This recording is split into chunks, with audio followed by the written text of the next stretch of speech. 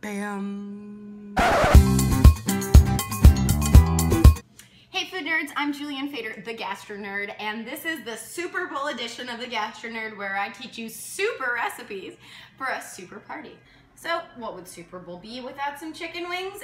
My point exactly. So instead of the classic buffalo chicken wings, I thought we could make a play on that and do a Siracha-Honey chicken wing. Similar, still spicy, still delicious, just a little different. So to get started, there are really only two main steps to chicken wings. You're gonna bake the wings. Yes, I like to bake my wings. I think it's just easier and healthier, so why not? And then we're gonna make our Sriracha honey sauce that we're gonna toss everything in with the end. So here I have 4 wings. Obviously you can make more depending on how many people. I'm gonna place my wings on a baking sheet with a wire rack. This is gonna help guarantee that the wings are nice and evenly crispy around as opposed to soggy. No one wants soggy wings. So I have my little drumettes, my wings, and I'm just gonna give them a nice coating of salt. I have my oven preheated to 400 degrees. If you have a convection oven, also that's great. But yeah, skin side up, these are gonna crisp up. It's gonna be about 45 minutes or so, and you can turn them if you wanna make sure that they're evenly crispy. So into the oven. Now that my wings are in the oven, like I said, they're gonna be about 40 to 45 minutes. I'm gonna get my sauce going.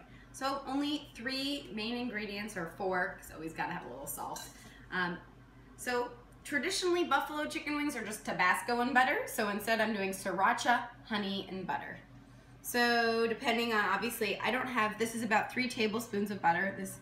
And I'm gonna give, this all depends on your heat tolerance. A nice amount of Sriracha. And I love a little sweet with my spicy.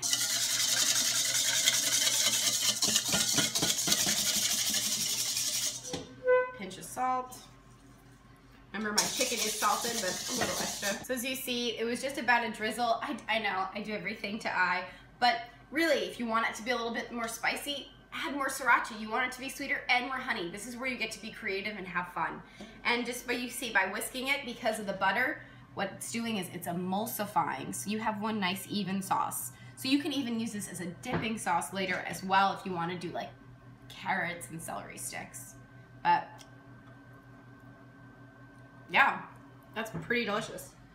All right, my brother likes things really spicy, so I'm gonna give a tiny more Sriracha. But other than that, that's it. That should be plenty of sauce to coat. Mind you, only made a few wings. If you're gonna do more wings, more sauce. And we're actually gonna toss the wings in this bowl, so I can just leave it as is and just wait for my wings to be ready. And that is it. The wings are out of the oven, and as you can see, they're nice and crispy and totally golden. So while they're still hot, it's really crucial to throw them, whoop, flying wing. Whoever said chickens didn't fly. So I'm gonna stick them right into my sauce.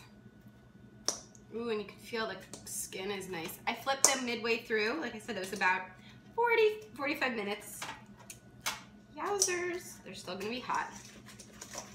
Now you get to, this is my favorite part. Make sure they get a nice even coating. And then right onto the plate they go. Oh yeah. So now for the moment of truth. They're crispy, they're sweet, they're spicy. It's a great chicken wing. And as you can tell, you can get pretty creative with the sauce too. Whatever you have lying around, as long as you mix it with a little bit of butter, it's automatically a chicken wing sauce. So that's it. Your basic chicken wing, a must-have for the Super Bowl. Wings, throw them in the oven, toss them in sauce. Done deal. Well, thanks for watching the Gastro Nerd Super Bowl edition. I'm Julianne Fader. Stay tuned for more delicious Super Bowl nerdiness and more delicious nerdiness to come. And don't forget to subscribe to my YouTube channel, and I'll see you soon.